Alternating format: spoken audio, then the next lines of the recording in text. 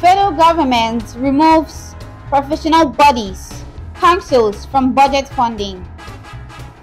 Governing Nigeria is one of the hardest challenges in life, says former President Buhari. From the global scene. On Russia-Ukraine war, Russian attack on KRAMATORSK kills 8. Bolivia investigates 35 Catholic Church members over sex abuse. Plus reports from the world of sports. Welcome to the Forefront Media TV News Hour. I am Favor Anthony. Remember, if you haven't followed us on any of our social media handles, please go do so now. Follow us on Facebook, YouTube, Twitter, and Instagram at the Forefront Media NG. And now to details from the local scene. Federal government removes professional bodies, councils from budget funding. The federal government has discontinued funding of professional bodies and councils with effect from 2026. Director General of the Budget Office, Ben Akabueze, disclosed this in a circular dated 26 June 2023 to the Nigerian Council of Food Science and Technology, Federal Ministry of Science, Technology and Innovation. Governing Nigeria is one of the hardest challenges in life, says former President Buhari. Former President Muhammadu Buhari has said that leading a country like Nigeria is one of the hardest challenges in life. Buhari, who stated this in his Salah message via a statement issued by his spokesman, Malam Garba Shehu, saluted Muslims as he wished them a happy Eid and to those on pilgrimage, Hajj Mabor, and a safe return home. The former president in his message urged Nigerians to fully support the administration of President Bola Tinubu to succeed. CBN says currency in circulation has jumped to 2.53 trillion naira. Currency in circulation in the country rose by 157.27% at the end of March to 2.53 trillion naira as of the end of May. Latest figures from the Central Bank of Nigeria have revealed. Still on the local scene. Father sells 9-year-old son for 400,000 naira in Akwa Ibom. The Akwa Ibom State Police Command has confirmed the arrest of a father, Gabriel Ekpiri, for selling his 9-year-old son for 400,000 naira in the Itu local government area of the state. Lawless soldiers shoot Ogun driver for parking beside company. A commercial driver, Balaji Sunday, has been hospitalized after 2 yet-to-be-identified soldiers allegedly shot him for parking his vehicle at the front of the Oriental Transport Company around Magboro bus stop in the Obafemi Owode local government area of Ogun State. Ohana Eze hosts British envoy, seeks reduced jail term for KRAMATORSK. The Apex Igbo Social Cultural Organization, Ohana Eze Ndigbo, has begged the British government to have clemency on the jailed former Deputy Senate President, Ike KRAMATORSK. 91% UTME candidates picked universities over polytechnics and colleges of education.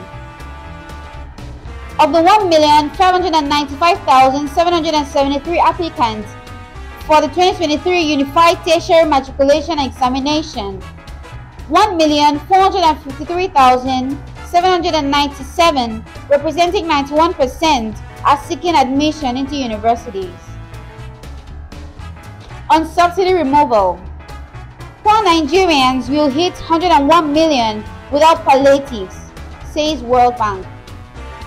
The World Bank has stated that Nigeria has one of the highest inflation rates, which pushed an estimated 4 million people into poverty between January and May 2023. We're now going on a short break, but still to come. On Russia-Ukraine war, Russian attack on KRAMATORSK kills 8. Bolivia investigates 35 Catholic Church members over sex abuse. This and more for sports after this timeout.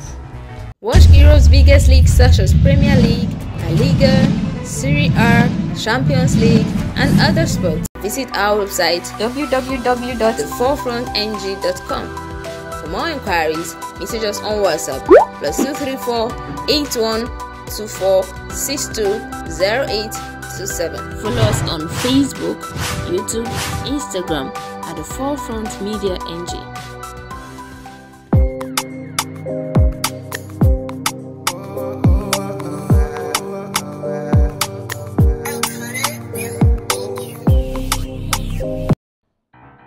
Welcome back from that short break. Don't forget to follow us on our social media platforms: Facebook, YouTube, Twitter, and Instagram at The Forefront Media NG. And now to the news from the global scene. On Russia-Ukraine war, Russian attack on KRAMATORSK kills 8. 3 children are among the victims of a Russian missile attack on KRAMATORSK city in eastern Ukraine that has killed at least 8 people and injured dozens more. NATO Secretary General Jens Stoltenberg has said the Western military alliance is ready to defend itself against any threat posed by the move of Russia's Wagner mercenary force to Belarus. Britain says Russia paid $1 billion to Wagner Group over last year. Russian President Vladimir Putin said on Tuesday that Moscow had paid out last year just over $1 billion to the Wagner mercenary group, which last week staged a failed mutiny. The States paid to the Wagner Group its 6.262 billion rubles, around $1 billion for the salary for fighters and incentive rewards between May 2022 and May 2023 alone, Putin said. Bolivia investigates 35 Catholic Church members over sex abuse. Prosecutors opened an investigation following a report by the Spanish daily El País in April about the late Spanish priest Alfonso Pedrajas, whose diary indicated that he had abused more than 80 minors in Bolivia, where he had lived since the early 1970s. Now to the world of sports. Tottenham striker Harry Kane reaches agreement with Bayern Munich. Tottenham Hotspur striker Harry Kane has reached an agreement in principle with Bayern Munich over a summer move, Bild reports. The Bundesliga champions have already seen a £60 million offer turned down by Spurs. Kane has now sorted out personal terms with Bayern after negotiations conducted by Kane's father and brother. Still on sports. Napoli talisman Osimhen rated world's 4th most valuable player. Victor Osimhen is the 4th most valuable player in the world with a worth of €120 million according to Transfer Market.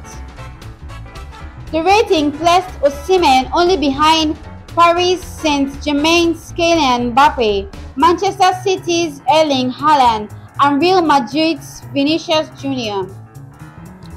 Mbappe and Haaland are worth €180 million after a €10 million upgrade on the Norwegian from his previous value of €170 million. Vinicius is worth €150 million, while Osimhen is joint 4th in value with Arsenal's Bukayo Saka and Jude Bellingham of Real Madrid. Before the close of last season, the Nigerian top goal banger was worth €100 million, but his value further increased last week. His club mates Vita, who won the most valuable player in the Italian top flight last term, is only worth €85 million. With this, we've come to the end of the Forefront Media TV News Hour. Until we come your way again next time, enjoy the rest of your day. Thank you.